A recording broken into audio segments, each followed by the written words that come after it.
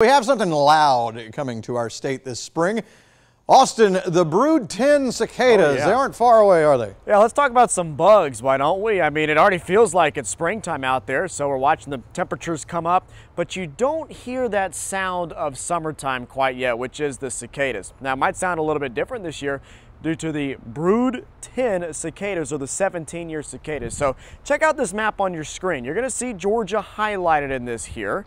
If I can get it to play, there we go. So all these states that are gonna pop out are where these 17-year brood 10 cicadas may show up. And if you've ever heard these things in the past, last time you would have been 2004, it almost sounds like an alien invasion coming your way. I mean, it is totally wild to hear.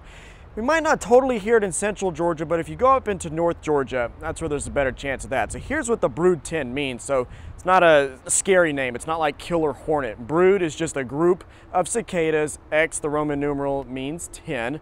And yeah, these guys are going to make a very distinct sound, but even if you hear it or if you see them, they're not harmful to humans. Just something kind of crazy that we get to see once every 17 years, Ben.